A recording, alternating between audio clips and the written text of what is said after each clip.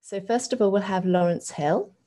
So Lawrence is an independent curator and creative producer working primarily with digital artists. He's also a visiting research fellow at the Sussex Humanities Lab and a lecturer on the Digital Media Art MA at the University of Brighton. Lawrence's curatorial practice is focused on working with LGBTQ+, BAME, neurodiverse and disabled artists to explore representation and embodiment in digital spaces and the ways in which artists can and should be helping to create those spaces. Next, we will have Dr. Sarah Perry and Cecilia Lavrato on the panel, both from the Museum of London Archaeology. And Cecilia is an archivist with a background in medieval archaeology, history and museums. Her main interests are in museum collections and archives as repositories of knowledge, sources of inspiration and creativity, and how they exist as social tools in the present. Sarah is Director of Research and Engagement there, and she's led a number of research projects, including the Emotive Consortium, focusing on the research, design, development and evaluation methods that can support the cultural and creative industries in creating narratives. She's also worked on international capacity building projects around recording, conservation, interpretation and education about the built heritage in the Global South. And finally, we have Dr. Katie Eagleton, Director of Libraries and Museums at St Andrews University. Katie's career has combined library, archival and museum collections, and after completing her PhD at Cambridge, she became the curator at the British Museum, then the British Library's head of Asian and African collections, and then Associate Director of Curatorial Affairs at the Smithsonian's National Museum of American History. Katie's also a member of the AHRC steering group towards a national collection aiming to open digital access to cultural heritage collections. So welcome to all of our speakers today, and I'm going to hand over to Lawrence. Thank you, Lawrence. Thank you, Suzanne. Okay, I'm just going to share my screen.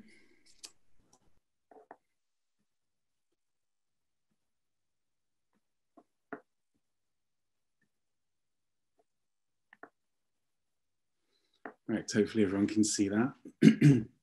I first wanted to say thank you to Suzanne for inviting me to take part in this panel. I feel honoured to be among people producing such great work and thinking. And thank you out there for coming along. I can't see you, sadly, but I hope one day we can do this all again in person. This morning I'm going to talk about a project called Voice Over Brighton that I commissioned in 2018 when I was director of Brighton Digital Festival. This was in essence about the creation of an archive, or at least a possible archive. So as you'll see, I'm coming at this from a slightly different angle, but I think this project illustrated good practice in working with communities that are not our own. Suzanne did a great introduction for me, so I'm going to skip most of what I'd written. But I did want to just talk a little bit about the ethos that's behind my work. I'm interested in work that uses digital technology to offer a critique of digital technology and our increasingly digitally mediated world. And within that, I tried to steer a course between unthinking techno-evangelism and declinist technophobia. In my work, I'm driven by the concept of critical optimism. I spend a lot of time thinking about how different people navigate online spaces and technologies, the development of which centers cisgender straight white men, thereby echoing the offline world. So I'm interested, at least in part, in work where the technology is used or subverted to tell a different story. When I was thinking about commissions for Brighton Digital Festival in 2018, and was thinking specifically about participative projects, I recalled seeing Usman Haque, the founder of Umbrellium, speaking at an event and being impressed by the careful thought he expressed when talking about Umbrellium's development of large-scale participative projects, which always seemed to centre their participants. Based in London, or at least they were in the before times, Umbrellium described themselves as, quote, a design and build studio dedicated to transforming urban environments and getting communities meaningfully involved. Once we agreed on working together, we spent a lot of time thinking about projects and finally decided on an iteration of something they'd done before called VoiceOver. This image features the technology which was central to the voiceover project. It's the box that you can see just behind the man in this image. VoiceOver was the platonic ideal of digital projects. The tech was relatively complex, but its application was very simple, and the outcomes of that application could be incredibly rich. In essence, participants would agree to have one of the boxes that you saw in the previous slide in their home for a period of time. The box worked both as a radio, in that content could be broadcast to it, and as a recorder, so that participants could record to it and those recordings could be saved to a central server. That was the basic premise, and beyond that, what happened exactly would be down to the individual instance in which the tech was used. There had been two previous iterations of VoiceOver, one on a street in East Durham and one in a tower block in Finsbury Park, which is the one you can see in this image. Another element of VoiceOver is the V-shaped lights that you'll notice in two of the windows.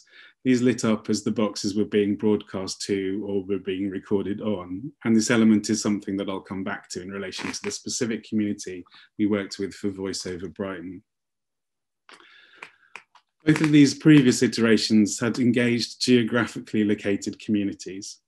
And when I came to think about how we might use it for the digital festival here, I found myself less interested in the idea of engaging participants in a particular geographical location. I'm more interested in the idea of a dispersed community. And I went very quickly to the idea of working with trans people in the city. In terms of Brighton, in terms of numbers, there is significant trans community in Brighton, but they're dispersed and remain vulnerable in many ways. From the outset of the commission with Umbrellium, I had intended to lead this project, especially it was the big spend of that year's festival. And until the moment I decided that we should work with the trans community, that had remained the case. But I'm not trans, and therefore I was fully not the right person to lead it. Which brings me to the brilliant Emma Franklin. Emma is a performer, a writer, an artist, and an activist. Through a mutual friend, I made contact with her. She uses she, her pronouns. We met and agreed she would lead on the VoiceOver Brighton project. Part of our far-reaching conversation on that day touched on the dangers of these kinds of participative projects, especially with marginalised communities, dangers that I wanted to ensure were avoided. I wanted to lay out what those dangers are, and then as I discuss the project further, I hope it will be clear how they were resolved. In my time as a commissioner and programmer of work, particularly for Brighton Digital Festival, where we pushed to encourage work that engaged a wide range of the city's communities, there were a number of red flags that would make me want to question projects that were pitched to me or that I came across in my travels. The first one is the idea that by working with a marginalised community that you are giving them a voice. I trust I don't need to explain how problematic that is. This kind of top-down patronising attitude is thankfully less prevalent than it once was, but I came across an example just the other day, so it's still out there. Parachuting in is another issue. This happens when an organisation has decided that it wants to work with a marginalised community that it has no relationship to and no part of. So they jump in, deliver a project, and then walk away with no thought given to the longer term or delivering meaning to the participants. It's a box ticked and time to move on to the next group. The next red flag involves a lack of reciprocity. It is very common that an organisation has decided they want to work with a particular group, and they're very excited about being able to gather the experience, the stories, the histories of that group, and then usually plan to repackage them, often in some deracinated way, for example, as a VR experience. My question is always, so this group of people that you're essentially mining for content, what do they get out of it? What is the value to them? Last of these general concerns is a question of power and control. Where does the power, the decision-making lay in your project? If none of it lays with the community you want to work with, then that's a big problem. Emma had much the same concerns on those general red flags, and she added some that were specific to the trans community. Against increasing hostility, trans people are continually being asked to explain and defend their existence, to cisgender people, to lawmakers, to the media, all of whom are invested in making this a debate where none exists and continuing to stoke an environment antithetical to trans people. Emma was keen that as she approached potential participants, it'd be clear that we weren't asking them to justify their existence or using their existence, their experience, their stories as education and or entertainment. You might remember the element of the voiceover project that had lights in participants' windows. That aspect of it was a complete no from Emma. With visibility comes vulnerability, and for an already precarious community, even in a city famed for its tolerance, something that would identify the home of a trans person was a no-go. So here you can see during the active part of the project, the boxes in some people's houses. So the question of the lights was resolved in a different way for VoiceOver Brighton. You can see in this image, Umbrellium created an interactive banner, and it was situated at Marlborough, aka the Marley, a queer pub in the city and a hub for the trans community. The banner would light up as an individual recording was made, and over the period of the project, it came to be fully lit. Sadly, as far as I know, the Marley, where I've spent many a happy time, has yet to reopen after the closing of the last lockdown. The fragility of queer spaces is real. Having engaged Emma to lead the VoiceOver Brighton project, and after facilitating a meeting between her and Umbrellium, whose role from this point was to support the tech requirements of the project, I had no further engagement beyond some questions of logistics relating to the project's role as part of the festival of that year. Although I was clear I was there to support and if and as necessary, I had no role in choosing participants, no role in how the project was run, no role in deciding what the final outcome would be, other than stating at our first meeting that there had to be some kind of public outcome as required by our funding. So Emma took it from there, and over 4 weeks in the summer of 2018, she posed a series of provocations to the participants, and their answers were recorded. In the end, there were hundreds of individual recordings. And as a way of thanking them for their participation, each week she commissioned a trans performer to create a new work that would be broadcast solely to the project's participants via the boxes in their homes. Crucially, the participants were invited to identify on making each of their recordings whether they wanted their words to be made available to a general audience or whether they wanted them to be heard only by other trans people. At the end of the active phase of the project, Emma and her collaborator, Juan Carlos Otero, made 2 sound landscapes, one for a general audience and one that was only available on request and only to trans people. You can see here the exhibition, a gallery space in Brighton, where the public soundscape was played back through the boxes that were originally used to record them. In summary, I think that we took the concerns that both Emma and I had about these kinds of participative projects, especially with marginalised communities, and crafted something that avoided those pitfalls, had meaning and value to the participants, and ultimately was something to be proud of. My contribution to that was mostly getting over my desire to control everything and getting the hell out of the way. It was a much better and more successful project because of it. So in the spirit of getting out of the way, I'm going to give the last word to Emma. We're artists, right? We're digital innovators, we are thinkers in this room, and it is our job to be challenging the status quo. We should be working with communities that are not our own. We should be expanding the conversation and the access to these technologies, but we should be interrogating how we are including those voices and bringing people into the room as leaders and giving them power. Oh, it's nice to see that Sharon, who couldn't be with us today, does actually appear on today's session. That's her with Emma and me on the stage at the conference that I organised. And that's me. I'm done. Thank you very much for listening. And those are the ways you can contact me if you would like to.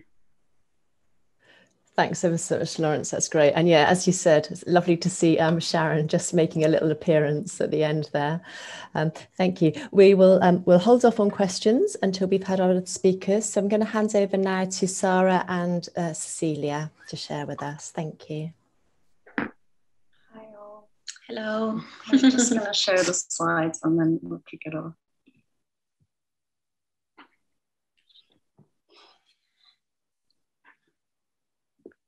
Hopefully that's all visible to you now. Thank you so much for welcoming us today to this roundtable. My name is Sarah Perry. I am, as you've heard, Director of Research and Engagement at MOLA, Museum of London Archaeology, and I'm here with my fantastic colleague, Senior Archivist Cecilia Liberato. MOLA is an educational charity that offers archaeological excavation services around the UK to more than 400 archaeology projects per year. Cecilia and I are part of the research and engagement team comprising nearly 90 people who take the data, artifacts, and other records from these 400 plus excavations and interpret, synthesize, archive, and engage specialists and wider public audiences with them. I oversee the R&E team, research and engagement team, and Cecilia is based in MOLA's London office, primarily working with the London Archaeological Archive, the largest archaeological archive in the UK. It's been in the Guinness Book of World Records, containing resources from 8,500 archaeological sites investigated in Greater London over the past 100 years. Given the brevity of this presentation, what we're going to do is have me briefly introduce the incredible potentials of the archaeological record, as well as the possibilities and challenges of more radical or critical forms of archival practice for better activating these potentials of archaeology. Cecilia will then introduce you to the very constrained workflows and requirements that archaeologists at MOLA and stakeholders involved in archiving archaeological finds and records in general are bound by, and she will put forward some propositions for means to begin to unbind ourselves from these constraints. We will then leave you with a few questions that we might want to consider during the discussion period. Many people have suggested, and empirical research confirms, that archaeology is a wondrous subject matter. It has inherent in it sources of human enchantment, following Jane Bennett's conceptualization of enchantment. So all of us here today, indeed everyone, everywhere, at all points in time, are literally atop untold histories that we have never seen before, that we may know nothing of, and that can surprise and transform us in innumerable ways. The very nature of archaeology as a subject that's open to interpretation, as new techniques, new voices, new intellectual frameworks, and new discoveries themselves are introduced, furthers this facility for archaeology's ability to surprise and transform. The archaeological archive then is exceptional because archaeologists are in fact assigning meaning at the earliest possible stages to materials that may never before have been encountered by present day humans. In other words, it is commonplace for archaeologists to be the origin point for meaning of objects and sites. And this meaning is then embedded into all subsequent products of the archaeological process, from our primary recording forms to secondary archival descriptions to the circulation of historical information in video games, on YouTube, in books, in schools, and everywhere else that you might encounter it. The archive and its requirements therefore crystallize all of this meaning. And with this point about crystallization in mind, we do need to be incredibly concerned by the overwhelming abundance of research that demonstrates that archives, including their local data, their shared vocabularies, ontologies, and conceptual models, plus the digital and physical infrastructures that house them, are born of colonialism. They are complicit, per Hughes Watkins, in continuing to uphold oppressive and unequal systems. Rehlmeyer calls them assemblages of politicized decisions. Drake, in his Keystone lecture on liberatory archives, notes just how obvious are the entrenched biases. Indeed, the injustices embedded in some archives have led them to be deemed weapons of affect. The irony here is that, we're probably not lost on any of us, that it is precisely through the seemingly universal effort to strip archives of affect, to standardize, depersonalize, and singularize them, that they have become such weapons. Krimpetich and Somerville liken the process to the creation of, quote, non-interpretative tombstone labels. And by Drake's reckoning, quote, the traditional ways that archives do business are in many ways antithetical to the notion of a community. where more promising approaches that we've been inspired by have been piloted to tackle systemic bias, social inequity, and racial injustice in data repositories, there does seem to be a link to regional and national level policy change. In other words, it's larger social pressures and legal obligations that are mandating advancements in archival practice in different sectors. For an example might be through Canada's Truth and Reconciliation Commission, where a push for a quote, more ethical, hospitable, responsive, empathic archive has been launched. But what is notable is that these policy changes and related commissions have yet to have any real impact on archaeological archiving. More local or non-policy focused efforts to rectify biases, including archival redescription, revised ethical metadata standards, felt experience conceptual model extensions, for example, to CIDOC CRM, and alternative fluid ontologies, which are things that we've been exploring. And we've been particularly inspired by the British Museum's research space and IVOW's Indigenous Knowledge Graph. So the imperative for change, I think, is overt, yet recognition that this change must begin from the moment that the data are conceived, as opposed to the moment they are deposited into a repository, has been slow in coming. And furthering our argument is the rapid pace of innovation with data acquisition technologies, whose workflows still fail to capture important descriptive detail, emotion, human values, and multiple viewpoints. And archaeologists are already taking on board these data acquisition technologies for a lot of different archaeological work. Even as community-driven practices grow in popularity, fundamental redesign of our workflows and data to embed communities and justice at their core is still lacking. Design justice frameworks, for instance, the work of Sasha Costanza-Chalk, are enabling this kind of value-led, co-created redesign of digital and other infrastructures, but their systemic use in fields like archaeology is effectively non-existent. So what can we do? How do we proceed? I'm gonna pass it over here now to Cecilia. Thank you, Sarah. So firstly, I'd like to make clear that what I'm going to talk about makes reference to the archive department and MOLA, and that there are some community projects already happening in other parts of the organization, mainly in Citizen and the Thames Discovery Program, which are doing great work with communities. But I think that as an organization, we could and should be doing more to involve communities in the archaeological process and in the creation of archaeological knowledge and archives. What makes me want to be involved in this conversation and work with Sarah is the realization that the archiving process at MOLA is quite linear, and that as it is at the moment, it doesn't allow participation from communities in a creative and more radical way. In fact, I believe it doesn't allow participation in a creative interventionist way from people inside the organization itself, apart from, to a certain extent, the specialists in pottery, metal, animal bone, etc. The structure is such that it removes opportunities for being creative and thinking in multidirectional, fluid ways within and about the archaeology. This is not the case only with MOLA, but I think something of a trait of commercial archaeology in general. When a project arrives at the archive department to be prepared and curated for the position in a museum, it is considered to be finished. Everything that was supposed to be done with the archaeology has been done, and the task of the archivist is to physically prepare it for the position, following guidelines produced by the museum or other local repositories. The input of the archivist is very limited, and their ability to add to or change the archive in a meaningful way is very small. As I have said, the archivist prepares both the record and finds archives, checking completeness, cross-referencing, labels, appropriate boxing, etc., and produces plans and a digital archive.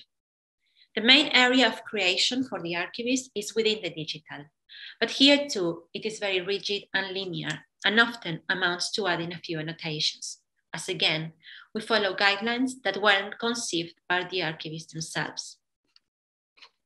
Thus, as you see, this process allows very little input from the archivist, and therefore even less input from communities.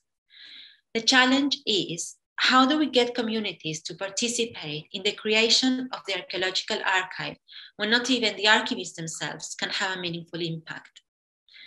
I've thought of possibilities, but the following are only sketches. I think this roundtable is a good place to share these ideas and see your responses, to get advice from you and from people listening about your experiences and better ways to include communities in our work. I believe that one of the paradigms, presuppositions that needs to change in order to encourage greater community participation in the archives is the idea that when the archive arrives at the archive department, it is already closed. We need to change this negative paradigm for a more positive one of opportunities, one which sees the archive as very much alive during the whole process, right up to the deposition in a museum and further still. This will allow us to see the archive as something that can be changed, worked with, created, alive at all stages. A first step towards such a change could be to make the process less linear. This would involve engaging the archive department earlier on during the creation of the archives themselves, enabling meaningful conversations between teams and as a consequence, opening up space for archivists and communities to intervene in significant ways. Such a shift would, I think, produce at least two ways in which communities could be a part of the development and further creation of an archaeological archive. One involves the addition of affective experiences to the archaeological archives. Often, what is found in excavations, evaluations, and watching briefs lacks evidence of past people's feelings, thoughts, emotions. Furthermore, the rigid nature and linearity of the archaeological process in a commercial organization makes it hard for archaeologists themselves to have a more holistic relationship with archaeology, one which is flexible enough to accommodate the possibility of more abstract and subjective interpretations. That is, one which is freed from purely instrumental descriptions to engage with more inquisitive and curious lines of inquiry. Because these affective response experiences, do have a value, and a value not only for future research. As we allow communities to forge a relationship with archaeology, perhaps local to them, and allow that relationship to go in different directions decided by and managed by the communities themselves, they perform and create a sense of belonging, of the right to have a more meaningful connection with their own history. The communities would perform the right to interpret archaeology, certain that these interpretations would also have great value in informing future work with the archive. Following from a similar preoccupation with what is lacking in the archaeological archives is the involvement in the creation of communities who tend not to be represented by them. That is, adding the voices of those silenced by historical processes, which are in part responsible for the archaeology we dig up today. Most archaeological archives attest to a heterosexual, male-dominated Christian adult world. And a way for the archaeological profession to reckon with its exclusion of proscribed minority voices in the past would be to provide a space in the present for those who represent those communities today. I am referring, for example, to communities of women, LGBT+, ethnic minorities, religions other than Christian, children, and Gypsy and traveler communities. Furthermore, these communities tend not to be represented in the archaeological profession itself, which is not very diverse, meaning that there is a shaming lack of multiplicity of voices interpreting archaeology. As with the previous suggestion, for the archives to truly become a space of emancipation and inclusiveness, the communities themselves should be empowered to decide the shape the relationship with the archaeology will take and the kind of responses they will want to record and share. As commercial archaeology institutions like MOLA have tight schedules for delivering work to their clients, I believe the archive preparation stage, with its slower pace and less tight deadlines, to be the most suitable for allowing the aforementioned communities the space to work with the archaeology to create a more holistic, radical, and creative archive. With time, this would hopefully feed back to the whole archaeological process, transforming it into a less linear, static one that would have at its heart collaboration with multiple communities, which would inform our relationship with the archaeology itself. Thank you. Thank you so much. Thank you. Thank you very much, Cecilia and Sarah. That was really interesting. Thank you. Made me realise how ignorant I am about archaeology, so I've learned a lot from just those few minutes. So thanks very much, both of you. Right, I'm going to hand straight over now to Katie. Thank you. I'm just going to share some slides with everybody, but thank you for inviting me to be part of this session. It's, hang on, sorry, I will get the slides started and then start talking. There we go. Really delighted to be part of this session. I'm going to talk about a couple of different projects and a different kind of partnership, but then think about how that relates to the communities that museums and archives serve. So I'm going to start by talking about the University Museums in Scotland network. And this is 9 universities with collections that are members, and it's the universities that have accredited museum collections in Scotland. But what's quite interesting about these universities is in many of them, although not all of them, the archive and museum collections are part of a converged service. So it's a really interesting and quite permeable definition of museum here. It includes quite a lot of different kinds of material. 5 of the members of UMIS, the University Museums in Scotland group, have recognised collections. These are collections of national and international importance. And we sometimes think of ourselves as having a sort of distributed national collection. I'll say a bit more about that in a moment. But this is who we're talking about. So the list of the 9 is here, and you can see the range of types of institution, from the Glasgow School of Art to universities of Edinburgh and Glasgow, through to all sorts of other institutions, including the University of St Andrews, where I am. And I mentioned this point about the collection. Between us, we look after 1.8 million objects. And this is just the museum objects. I'm sort of leaving photographs and archives out for a moment here. And that's 32% of Scotland's science history, 31% of its coins and medals, 24% of its fine art, 20% of its natural science, and 18% of its world culture. So in a very real way, this network of museums working together holds a collection that is very big and very important across Scotland, but it holds it from within universities. And that gives us an interesting relationship to the communities in Scotland and beyond, and to the museum sector in Scotland and beyond. A couple of really practical points. We benefit from having a shared coordinator post. This is her in the circle in the middle. She's called Sarah Berry-Hayes. And that really helps us be a tight network and supports projects and advocacy. And we're also lucky enough to have funding from the Scottish Funding Council, which acknowledges the way that these collections and these museums make a much bigger contribution than just to the specific universities that hold them. Now, there's also huge differences between this group. There are wide variation in the number of staff, wide variation in the size and scope of the collections, wide variation in the kind of position and remit within the universities for this group. And what we really try and do is work together to support each other and to draw strength from the differences as well as the similarities within our network.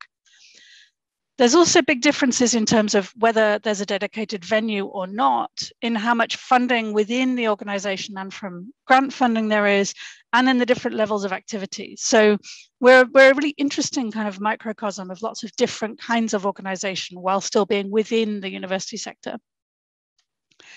And we work together in quite a lot of ways. Like I said, we've been developing much closer working, much more tight and active advocacy, a joint strategy, joint annual report, all of that kind of thing.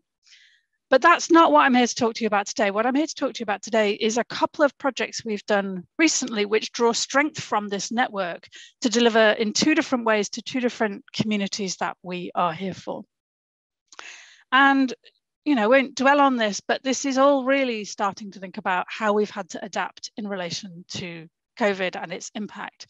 Because just like everybody else, everything changed when we all went into lockdown. Everything about the way we normally work with our overlapping and different communities, and everything about the way we work with our collections changed.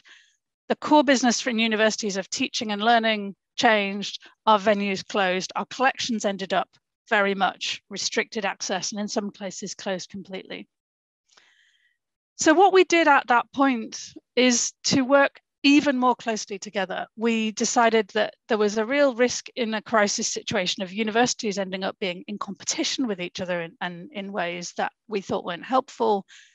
And actually collaboration and mutual support were the best thing we could do as a partnership. And if you think of this as a kind of sector community, we met more frequently, we worked much more actively together on joint projects. And there's two examples that I'll just mention very briefly to bring out here, because I think they work with different kinds of communities and they have different kinds of relationship to the collections and those communities.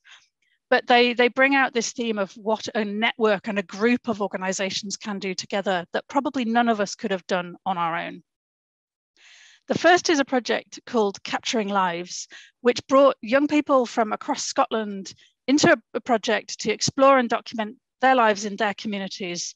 64% of participants in this project had never really engaged with a university before. And we knew we wanted to target school students in areas that were what we call widening participation backgrounds. So that's areas of economic deprivation, areas from which students are less likely to aspire to or go to university. So we had some multiple aims for this project. One was a sort of project that was about using creativity to explore life, and this was summer 2020, so life and the impact of COVID and the restrictions on that, on the lives of these students, but also to pair the school students with university student mentors to start to create relationships and mutual understanding between those two groups. And the participants created work, which we then featured digitally. So we never brought this into our permanent collection, but we featured it, we connected it to the art collections held across all the partners in the University Museums in Scotland group. And it was something that we were really proud of because of the layers of ways that this connected to our communities and to our collections. Really delighted, sort of breaking news as of this week, is that we were highly commended in the volunteering award at the Museums and Heritage Awards because of the role of the student mentors. So a project that really, I think many of us have done these kinds of projects where you do an art project with a community group. We obviously made sure there was an arts award attached to it, so the participants got a real kind of qualification and a credential that they could use for whatever they want to do next. But we found one of the greatest benefits from this project was this partnership, this mentoring and volunteering and the connection between university and school students. So there's a link there to a blog about the project if you're interested in finding out more, but it's an example of how I think the impact of COVID made us rethink a kind of fairly classic form of project and do something that's much stronger and much deeper and richer than we could have done before. And then the second example, a very different kind of community here, because obviously universities work with communities in the way that the Capturing Lives project does, but also our community, our internal community, and the way we support research and teaching and learning is a hugely important thing for university collections. And that was just as disrupted by COVID as anything else, but that gave us an opportunity to really think about how we open up collections to the communities for whom we hold them, including our own staff and students, but also beyond that. So we're doing a project at the moment, which is researching that question about how we support teaching and learning with digital and digitized collections. And that's making us question all kinds of assumptions we might previously have made about what we should do and where we should invest, and what we've done as adaptations to a crisis that should actually become permanent changes to the way we work. So that's very much work in progress at the moment. There's a link there to a microsite about the project. And we're doing a survey at the moment, which is capturing information across anybody who's in a higher education context, who's been teaching online with digitized collections in the last year. So I won't say too much more about that because there's been other sessions at this conference about it, but it's another way of thinking about how we make these collections active and relevant and useful to the communities that we hold them for. So I will stop there now so that we have plenty of time for what I'm sure will be a really interesting discussion, and look forward to it. Thanks very much, Katie. That's great, really interesting stuff. And as you say, I think there'll be lots of questions for more detail on some of your projects that you've talked about. I'm going to ask the other panelists to sort of come back in and switch their cameras on so we can see everybody again. Hello, everyone. Great, thank you. So just a reminder then, if anybody would like to ask a question, it would be great if you'd like to ask it in person. Just put your hand up, and we'll pull you in. If you'd prefer to just put it in the chat, that's fine. We can pick them up from the chat. We've had some questions in already, so if we'll do those in order. So perhaps could we first of all bring in Maria? Might take just a moment to make that happen.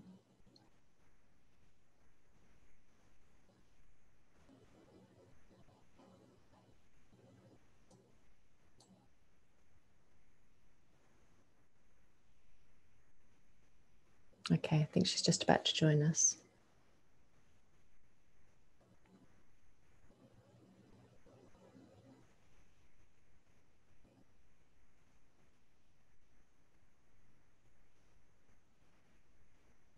We might have lost her. Well, we might have to come back to Maria. I think we've just got a technical hitch bringing her in. So maybe if we'll start with another question that came in, which was about, oh, no, sorry, I spoke too soon. Maria has joined us. So let's do Maria first. Thank you, Maria. If you want to unmute yourself, and then we can hand over to you to ask your question. Hi, thank you. Yeah, I kind of lost you for a minute or two there, so if I've missed an important point, forgive me. No, I was interested, but all of the presentations were really interesting. Thank you very much. They were great. Took a lot from all of those. Interested in Lawrence's work around, you know, how you engage with marginalised communities. I'm from Dorset's archive. We're kind of tailing off an LGBTQ+ project, and I'm working very closely with our GRT community at the moment on shaping a bid with them. So I think Lawrence really highlighted a lot of pitfalls that can lie along that way, in terms of where power sits, in terms of who is able to instigate projects. You know, we're often able to instigate things from within our institutions because we understand how to apply for a bit of funding or what have you, and then start doing the outreach. So yeah, it's really hard, and I loved all your points, and I just underlined all those to myself, you know, that reciprocal kind of element that really needs to be there, and designing that in, which other people touched on as well. I just was interested to know, Lawrence, what happened to the recordings? Were you able to place them with an archive at all? Not yet. I mean, I think I should be clear that, I mean, that it was conceived as an arts project. Yes. I think the archive came, you know, out of that. So we didn't have conversations at the time. The recordings sit with Emma as the leader of the project. In fact, I just got in touch with her last week because I was doing this just to see what her intentions were, and I know that she wants to use them to do something with them. So the participants gave the copyright to Emma? Yes. Right. Interesting. Yeah. So yeah, watch this space really. Nothing's happened with them at the moment. I think we did this in 2018, so sometimes I think it can be quite useful to sit on things a little bit and see what the best value for those recordings will be in the long run. I have no doubt that something will be done with them if they're not into an archive, that they might be repurposed into some kind of online space where they can be made available. Yeah. So I guess that is a kind of a bit of a dilemma for us where we cross into arts projects as well, because I would sort of take a view that if people have contributed such personal material, we would want to discuss with them from the start what might be the possible uses of that, and to ensure that material isn't recorded and then lost to the historical record, really, and ends up kind of siloed somewhere. So yeah, I would really be interested to hear if other people have thoughts on that as well. Thank you. Thanks very much, Maria. I don't know, Katie, Cecilia, or Sarah, do any of you want to come in on that point? And obviously Lawrence again as well, if there's anything else you want to. I think I would just say that those kind of ethical questions about what happens to materials that people have recorded are really key, and I think it's really worth trying to, as you're setting up the project, kind of future-proof it in essence. There was a kind of major oral archive that was collected here in Brighton. It's called Queer in Brighton Archive. I know it well, yeah. Oh, do you? Okay, yeah. cool. So it was one of our reference points for our project down here. It was one of the things we sort of looked at and wondered what we wanted to do the same or differently or what have you. Oh, nice. Yeah. So one of the things I think that Sharon may have talked about this if she'd been here is I worked with her a few years ago on kind of looking at that archive, which was essentially sitting on a memory stick under someone's bed in the book, and you know, how we might reanimate some of it at least. And some of the and we did that through we ran an open call for an artist who used some of the material then to create an installation. But one of the problems with that is that when they collected that information, they didn't necessarily, and it was a while ago.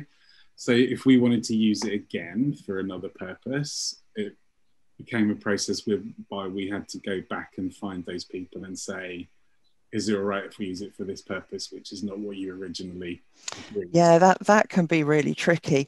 I mean, we've got, I guess every county's probably got the same problem in essence, that all around museums and archives across Dorset, we know there are things sitting, as you say, on memory sticks, tapes, Betamax kind of, you know. But if those materials are from marginalised communities, then I think it's especially important that we try to gather those materials up, because in effect the same communities are being asked again and again to give their impressions, to give their voices, to give their memories, to give their feelings. And if we don't kind of take care of those and bring them together, then there will become fatigue in the community, and we will have missed, you know, stages of the story, including the story of their involvement with institutions such as our own. Part of that will be lost. Nice. So I did just speak to Dorset Museums Association yesterday and put forward the idea that we should jointly fund, which was another really interesting thing from Katie, you know, the power of coming together, whether we should look at a kind of a joint funding of a project to find all those materials, bring them into DHC, where we are used to risk assessing those packages and managing them in a restricted manner for a long time if that's what's necessary to preserve them. So working with a local archive like the Keep might help with that risk assessment process. Sure. Thanks very much. Katie, do you want to come in on that? Yeah, really on that last point, I think the interesting challenge for all of us is always, when is it the right thing to bring material in? And this is to Lawrence's point about the relationships of trust. When is something more like post-custodial collecting, where you support the community taking their own care of their own things, the better option, and how to make sure things don't get lost or damaged or disappear without necessarily being always looking to bring everything in, because that's not feasible, but it's also sometimes not appropriate. Sometimes it's better to sort of empower and help somebody take their own care of something that it's important to them to retain ownership of. And, you know, the temptation is so strong to say, bring it in, we'll look after it. But I don't always know the relationships of trust are there to make that feel comfortable for the communities we're working with. Thanks, Katie. Totally. Sorry, just to come back in, I totally agree, Katie. And working with community collections and archives, I would see in a slightly different box to working with our local museum partners. So yeah, I was restricting the thought of that post to other, you know, specific archives and museums. I totally agree that material should often sit with the community. Thanks, Maria. Thanks for being brave enough to join us and posing some really interesting questions. That's great. So thank you. I'm going to move on to the next question that's come in, which I think from somebody who can't join us on the screen, but they've asked their question: how would the archaeological archivist deal with competing histories for the same object? So I'm guessing that's a question for Sarah and Cecilia.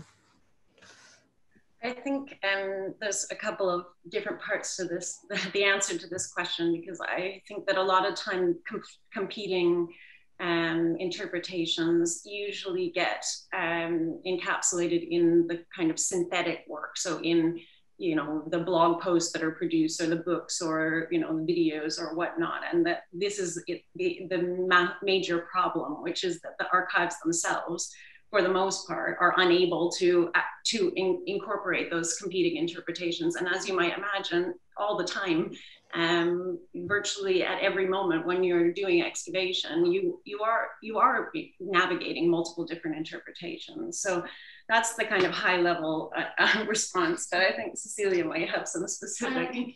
Yeah, I was thinking that sometimes like you don't need to decide in which interpretation to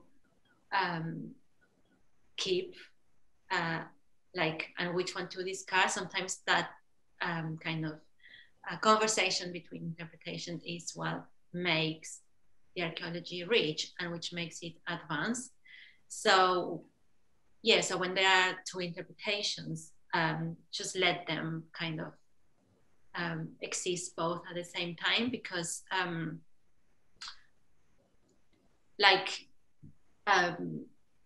sometimes just trying to choose one of them actually doesn't allow archaeology to grow and to kind of incorporate new ideas. So I don't think it's bad to have more than one interpretation at the same time. Yeah. You can get a sense from the workflow that Cecilia presented in the slides that there isn't a lot of space to do anything at all. We're bound by a series of requirements that are almost impossible to change without massive sectoral change. The various initiatives that we have been inspired by, which links to one of the next questions in the chat, so I'm just going to preface the answers to that question. Where we've been inspired by communities that are working, for instance, with conceptual models like SciDoc and others to create the space to be able to incorporate felt experience. But we continue within archaeology to be bound by such strict guidelines where the archivists themselves can't even participate in the conversation. So you can get a sense that I feel, at least I don't want to speak for both of us or the entire profession, but I will, that we are incredibly far behind, and there's a huge amount of work to do. I mean, decades worth of work to get us to the position where you might genuinely be able to have multiple interpretations embedded in the archive itself.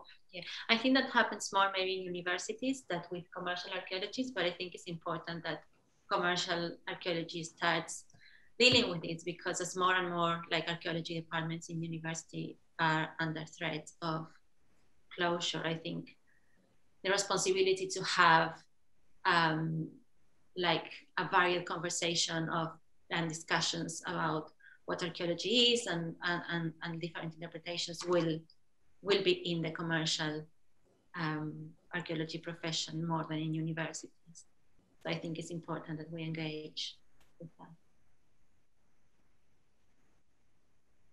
Thank you. I don't know if Katie and Lawrence, if you have anything you want to add to that. If not, I will move on. But yeah, I suppose what I'd add is I completely agree that we have challenges as a sector in that the really basic stuff, our databases, our standards, the fact that we talk about terminology control, this is all speaking to a view that there is a right way to do it and a right set of information. And I think we know that there's often around objects a process of decontextualization as they move into a sort of controlled, managed collection. And we have work to do as a sector to work out how to make that much more open. And I like the concept that came out a few years ago of the generous interface, letting people in to make their own meaning with our collections and finding room for that within the really, really basic stuff like our databases and our terminology and all that kind of thing. But we're nowhere close to being able to make that a reality.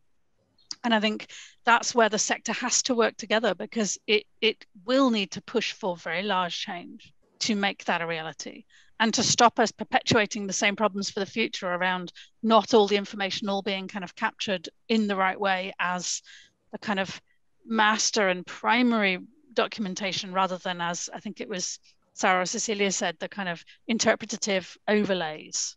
To make that core rather than add on, I think is going to require a big change in our sector. you're both talking about kind of massive sectoral change. Is that conversation even starting to happen, or is it just happening in kind of individual? It is starting. It is starting, but the scale of it is a bit daunting, I think. There's some interesting proof of concept, kind of technical solutions and workflows, and that sharing those I think will help, but it's a big challenge. Thank you, everyone. We've got another question that's come in. I don't know if Robin can join us, so I shall read out Robin's question. But if Robin, you appear, then that's fine. I'll just hand straight over.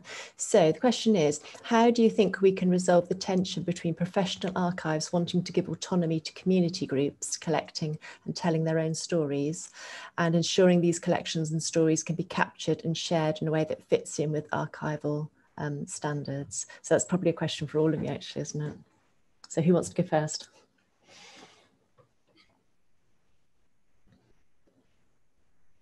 I don't know. I don't know how you resolve that tension. I think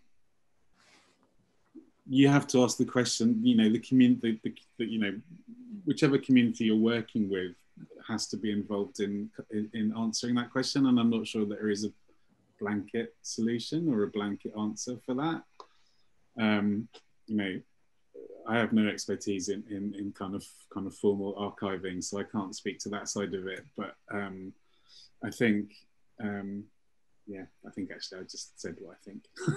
So I don't think there's a blanket answer, but the, you know, the community you're working with has to be involved in that conversation, because they have to have the power to direct what happens. And I also, can I say something? They like archival standards for archaeology are a bit different than like normal archival standards, but just also to have in mind that archival standards were created by humans, and so they can also be changed. And so maybe we shouldn't always try to be kind of thinking, oh, okay, we have to always kind of follow those guidelines that they are written in stone. We cannot, but also kind of have in mind that, okay, maybe we have to start thinking about, well, maybe we need to change those standards to allow maybe more flexibility. It's still kind of, yeah, having, not going crazy, but like having a kind of, yeah, and a standard, but allow it to be a bit more fluid, to allow exactly different communities, each with their own particularities, to be able to work with the archives. Maybe there's a way of having like more than one, you know, set of archival standards. Maybe there should be 100 or 1,000 or whatever, so that there is, you know, a model that fits, you know, most opportunities. I think there's also room potentially for us as a sector to get better and clearer about explaining why. I mean, standards are standards, but where they're required because there's a good reason, we need to say why. We need to sort of bring people into the sort of mystery of this stuff. Because I think sometimes just asserting it has to be that way because of standards sounds a bit like putting up a wall, whereas we could be much more open about saying, here's how we think about this, here's why we're worried about this, and then start a conversation, because it's always a balance, right? If, you know, I'm just thinking, if you've got an object and it's so important, for example, that it's handled, you might take a controlled risk of damage to that object because the importance of it being active and used and, you know, valuable and you know, accessible. Actually, you balance that against the really sort of real risk of damage. And you make those decisions all the time as somebody managing a collection. You just cannot like put standards and shut the doors and stop, like hold back time essentially. So I think being more open about why we make those decisions and how those decisions are always balances of risk and opportunity, and bring people into that conversation will help, because it isn't an absolute, it's always a decision, and a professionally, thoughtfully done decision. But it's, the standards don't ever tell you everything you need to do. Thank you, everyone. We've got a few more questions that have come in. Eleanor, do you want to unmic yourself and ask yours next. Thank you. Thank you so much for all the speakers, and it's really, really good conversation that we're having here. And linked to what Cecilia and Sarah were talking before, I was just wondering, so I just linking back to the archaeology, there's been for the past 10 years conversation through the archaeology world on how to make accessible through visualization, multiple interpretation of the same data. And still after 10 years, we're probably just being close to see something that might actually work from a user perspectives. And I was just wondering if we, of course, we are quite behind in terms of library and museums in that conversation. But I'm just wondering if there is a space of the interest, or if something like archaeology have done with the London Charter, where there was a group of researchers from different institutions across the world that got together, and I'm just mentioning it for people that are not familiar with the London and civil charters, where they're trying to actually set the standards to get together to define what they were, how do we using the tools, the technological tools, to allow those interpretation and visualization, mainly to cover transparency, intellectual transparency, but also from the researcher's perspective point of view, setting some of the standards, starting those conversations that then led 10 years down the line to be in a situation where we just seen some of those kind of results or outcomes popping up. And I'm just wondering if maybe we're at the stage, even with this panel, to start to having a serious conversation and sitting down at the table, if we might actually need something similar where we're all committing to maybe do a small step in the same direction. And again, explaining a little bit better, as Katie says, why do we need those standards, which is, again, it could be basic naming, it could be metadata to have it more discoverable, but also talking about sustainability, how we're going to keep those files available, why are we suggesting them maybe library or not libraries or community might actually have a system that protect them and preserve actually all the work that they've done. So I'm just wondering if this is something that the sector might be interested in working on, exploring this as an opportunity. When I saw your question come up, I was thinking I'm lucky enough to be working on one of the Towards the National Collection emergency projects, where we're, to cut a long story short, looking at small museums' use and work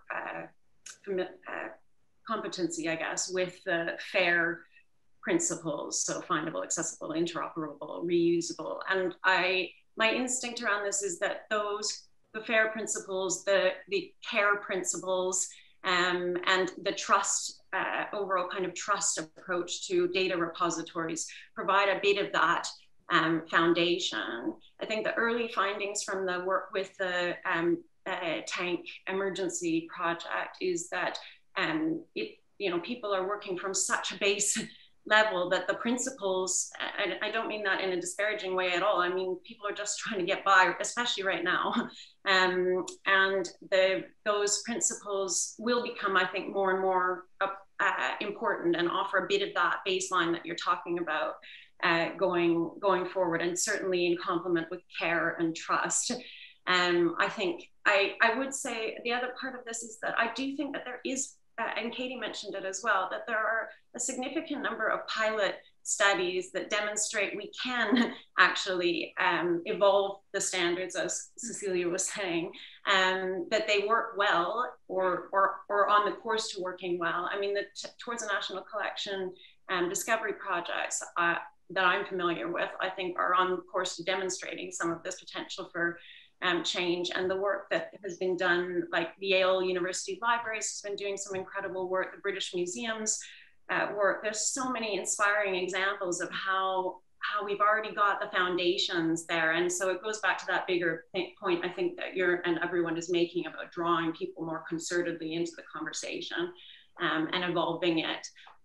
Perhaps slightly faster, because some of the work that was done in the 2000s by Srinivasan and colleagues, where they were building the kind of foundations for fluid ontologies, we're still kind of working from the basics of that right now, but it's 20 years on. So sorry, I just Thank you very much. We've got somebody else has joined us. We've got Jill. Good morning. If you can hear me, we can. Thank you. It was just about when we were talking about standards, and I think most people look at standards as a way of making their material discoverable. And I think there's a push at the moment to make everything available to everybody. And perhaps some of the communities that we work with aren't so concerned about that at this stage. Maybe they just want their material captured. Maybe it was just the experience of being heard. And perhaps when we offer to work with a community, it's their priorities as to why they're wanting to join that will drive what standards we do or don't use. And we might be keen for everybody to have access to data. And I think that's really important, that we open up and use as many voices as possible. But if some of those voices are not at the same stage, perhaps we need to think about how we can accommodate that. Thank you very much, Jill. Does anybody want to respond to Jill? I think I just agree 100% with what you just said, Jill. I mean, it has to be down to the community, you know, and the part of the voiceover project in Brighton was that there would be an aspect that would not be made available publicly, and that felt like a really important thing to me. You know, and often certainly there was a few kind of eyebrows raised. I didn't really get any sort of serious pushback on it, but it was a bit like, well, this is public money, should be, you know, and it was very easy to kind of to talk around that. But I think that the question of you know, meeting the community's needs first and foremost is the most important thing, as far as I'm concerned. I think there might be an option to explain why their contribution is so important, and to ask, would we be able to keep it for 70 years, 100 years, whatever it might be, because it's a point of valuing their voice, but at the same time as giving them control over what happens to the material. We shouldn't be giving control. Giving's the wrong word. Helping them to manage control of their data, perhaps, because we have some capacity for that. And to explain that it's important what they have to say, and would they mind if we kept it and didn't share it until 100 years or whatever later. But to have those conversations is about what they feel they were achieving with working with us. And it isn't about us capturing their data, is it?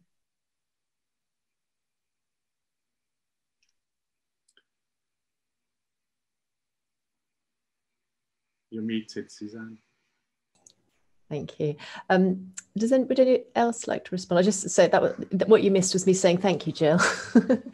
Any other responses to Jill? If not, I can move on to the next question. I suppose, sorry, can I just add one thing? I just think also that that there has to be some kind of fluidity within this, because people's feelings about what they've shared also changes over time.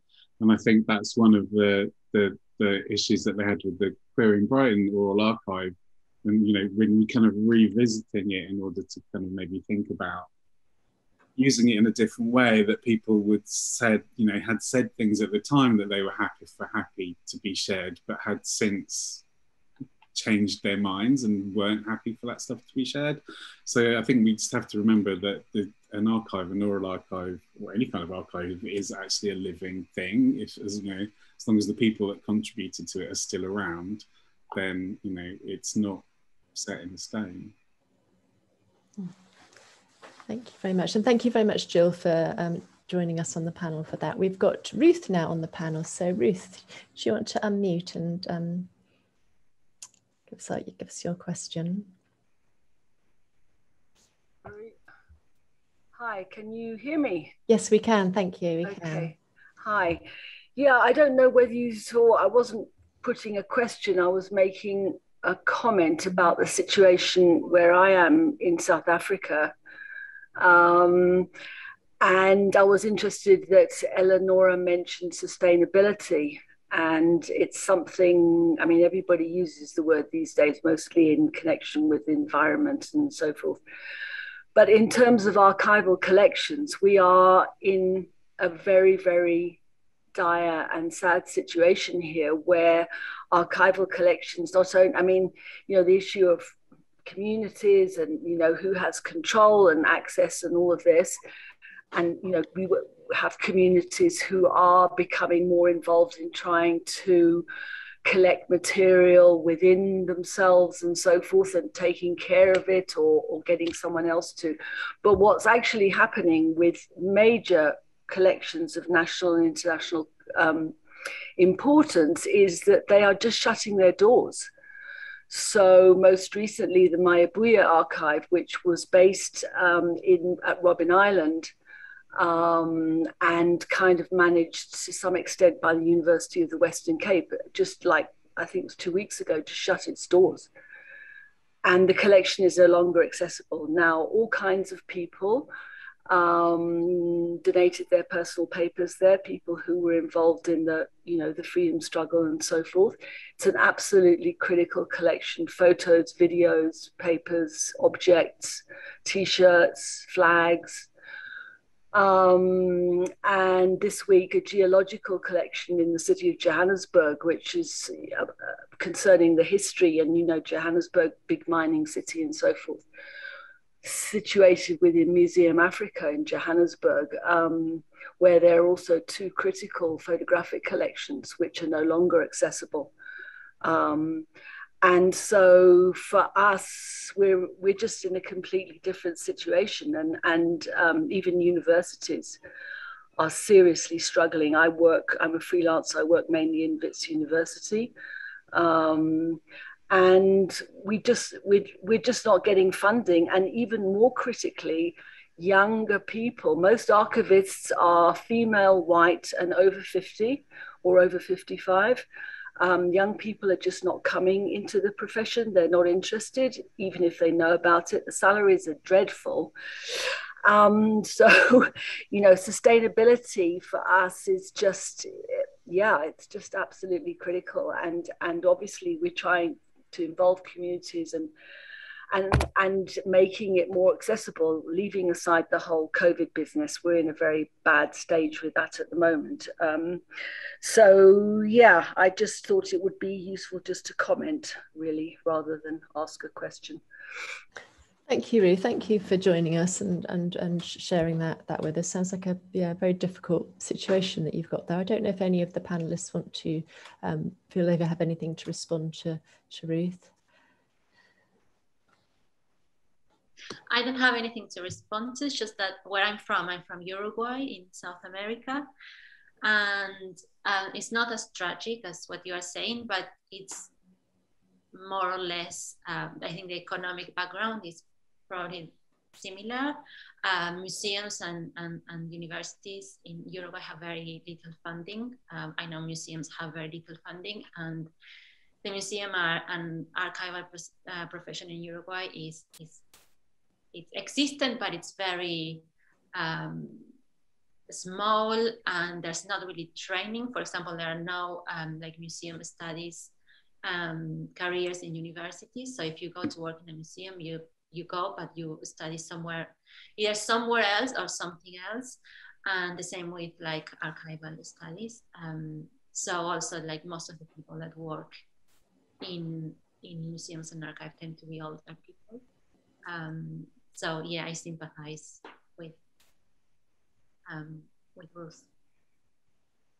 Thank you, Cecilia. We're just having a look through to see if we've got any more questions coming through. I think there were a few very specific questions which were for Cecilia and Sarah, but I think you've added a link in the chat to follow through on some of those. So I think that's oh, here, yeah, there's a question about, this is a question actually for Katie then. How did the network advertise the project to the school students? And what was the selection process?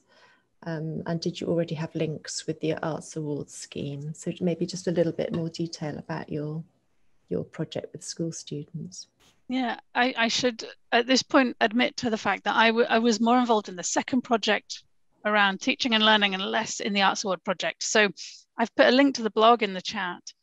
We, as a group, various members of the University Museums in Scotland group had worked with Arts Award projects before, but doing it at this scale together as a network of university museums was a new development and a kind of new way of working.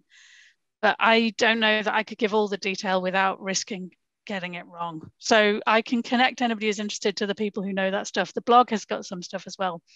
We were oversubscribed for people who wanted to participate, which means we're now looking at how to continue this model, because it's clearly something that there's real demand for once you set it up in a way that feels like participation is both kind of easy, but also something people want to do.